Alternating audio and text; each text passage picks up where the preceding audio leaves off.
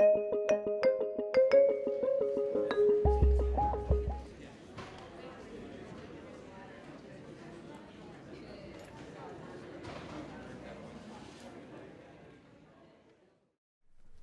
thank you. We're going to move ahead, and Dr. Reardon, you're going to tell us about mechanical support now.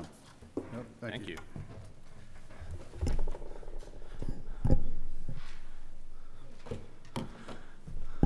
Alrighty, so we're going to talk about mechanical support options, and I think my disclosure slide fell out. Some of the work that I'm going to present here was supported by the IACHLT Heartware Grant for early investigators for translational medicine in transplant.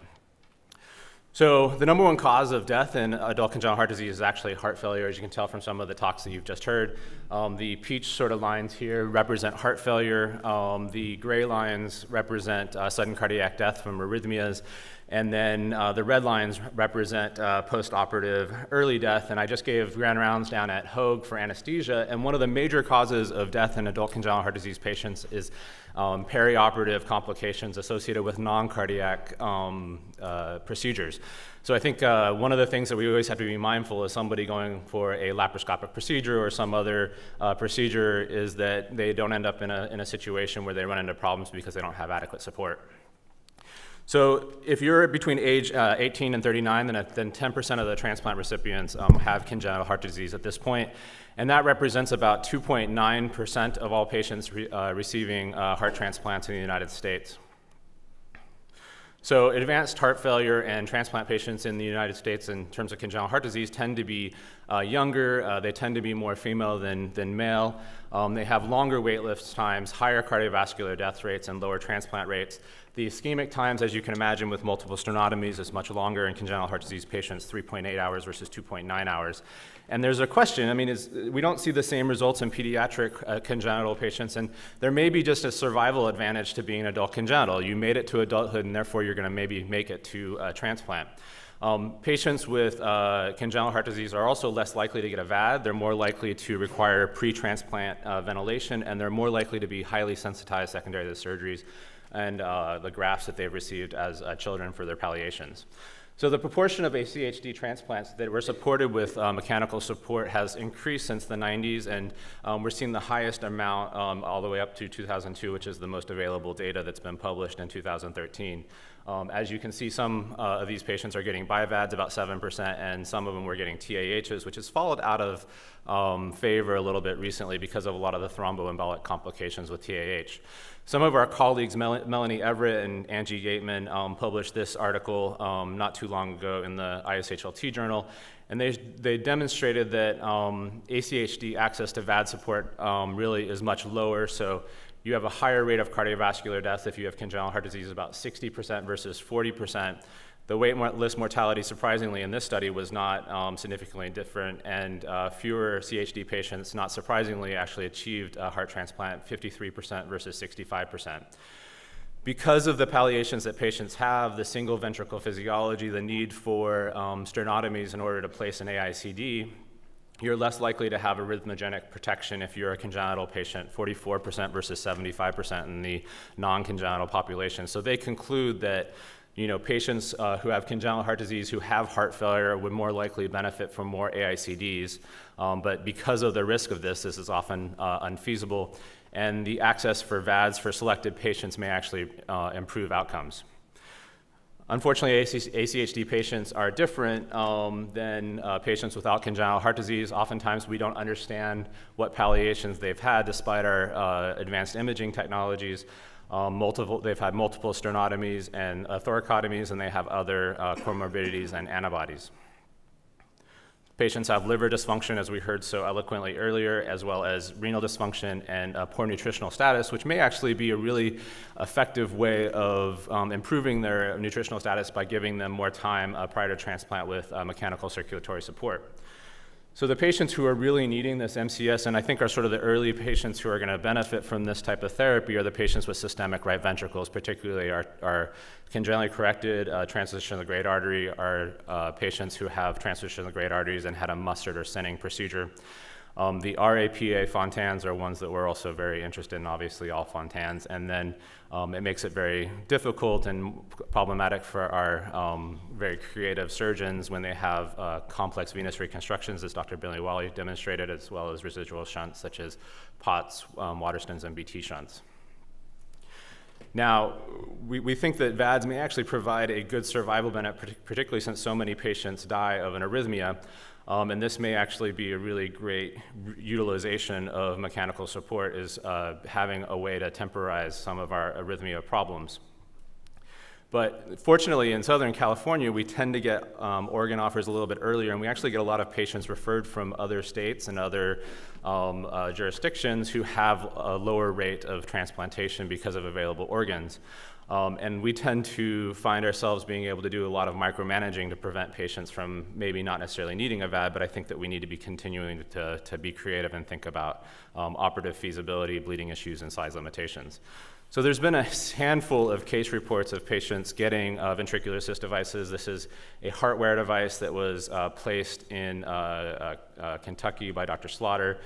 This was a 66-year-old who got a heartware device and subsequently underwent transplantation.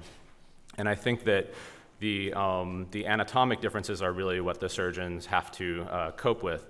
Here's another patient who was 49, who had situs inversus and also congenitally corrected transposition of the great arteries, who had the heartware device implanted under the diaphragm into the systemic right ventricle. There's been theories about placing a TAH into a Fontan and very beautiful illustrations, but this is yet to be accomplished. Our colleagues in Newcastle, England, have presented, I think this was 8 patients, several of them, about half of them were bridged to destination, and the other half were bridged to transplant. 2 of them died of sepsis, 3 of them were transplanted, and 2 of them remained bridged to destination. Now, when Dr. Lax talked about creativity, this was one of the problems that this group actually faced. They placed a heartware VAD into a systemic right ventricle, and as they were dissecting, they were hoping to place the VAD to the graft to the aorta, but they weren't able to access the aorta, and they had to be creative and actually attach the outflow graft to the subclavian artery. Our colleagues also in Prague also presented a group of 5 patients who also went on to transplant. 2 of them had strokes, so thromboembolic complications from these devices continues to be a big problem. And they actually showed how they achieved some of these procedures, achieve this with the devices that we have. And the devices were designed for patients who have normal anatomy. And so the twists and turns and the angles often provide significant challenges for the surgical operation of these patients.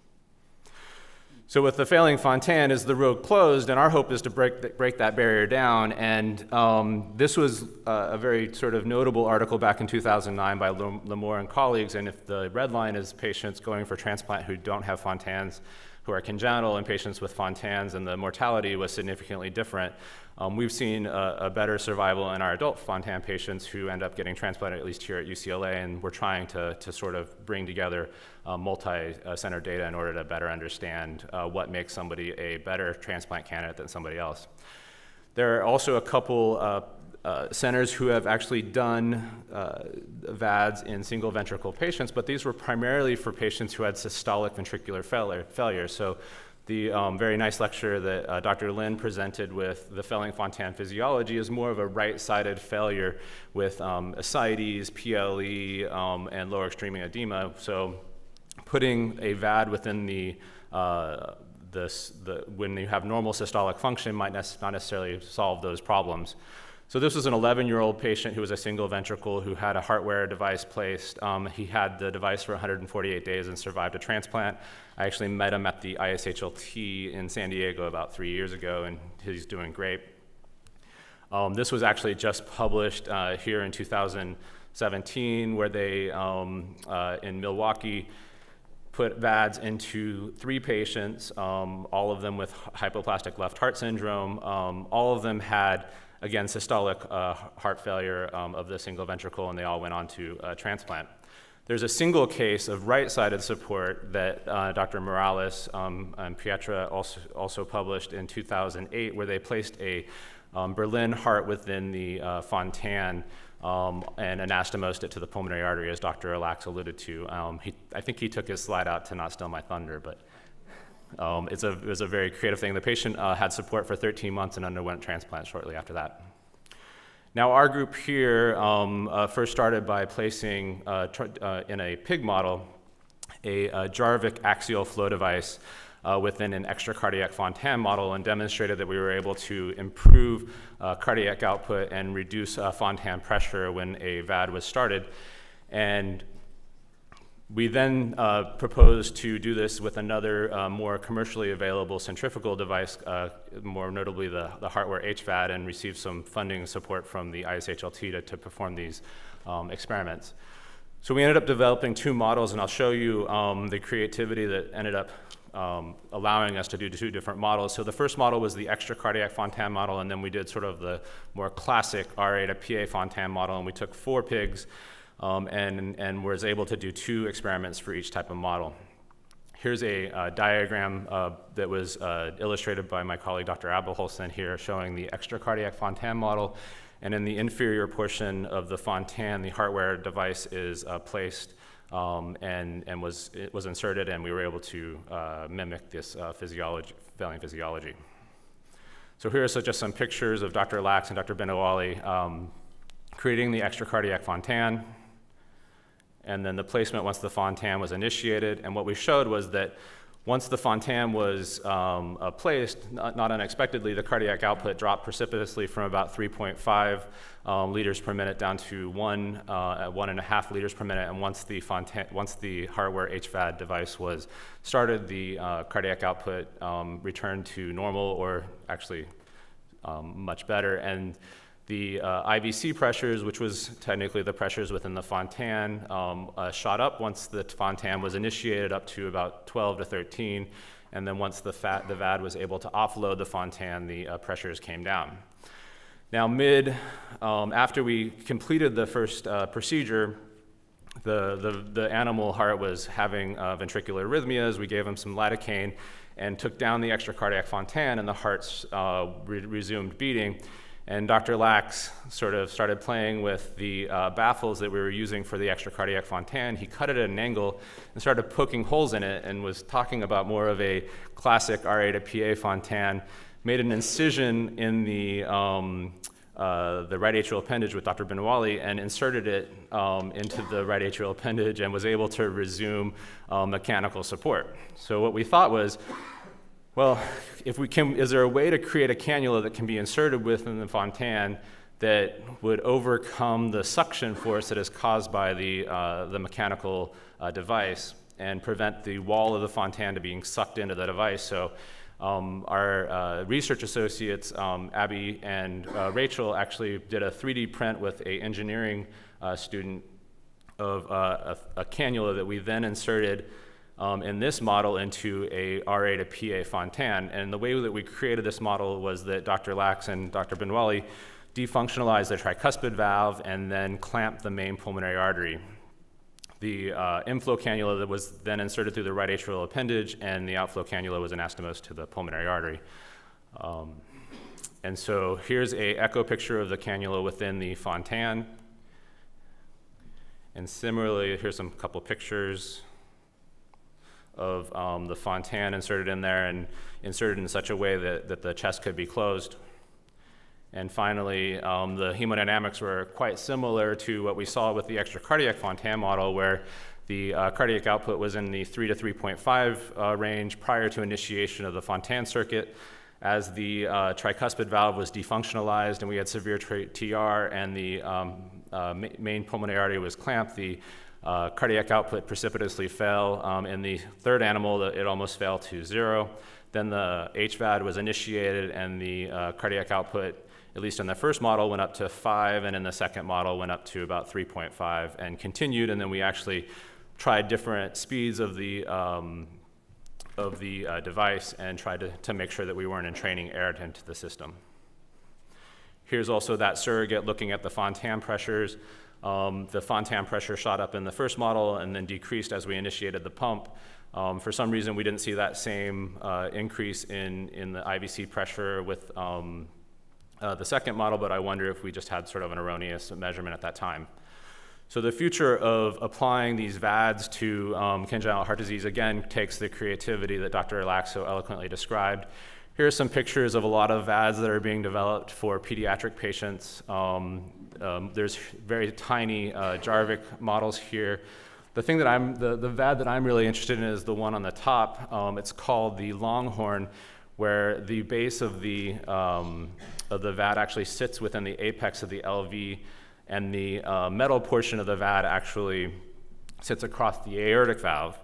And what we see here is that this sits across the aortic valve, and this would be in the aorta. And if there's a way to re-engineer this where the side arm of the base is taken off at a 90-degree angle, that potentially this could be placed within the conduit of a fontan and provide 1 to 3 liters of support and maybe prevent the right-sided symptoms and failing fontan physiology that we see. So there's still a lot of things that we have to try, and the thromboembolic complications are one of the biggest things that we'll have to overcome. And thank you to my team. I think there's one more. Our team. And it's really truly a privilege to work with such caring and creative and thoughtful people. Thanks so much.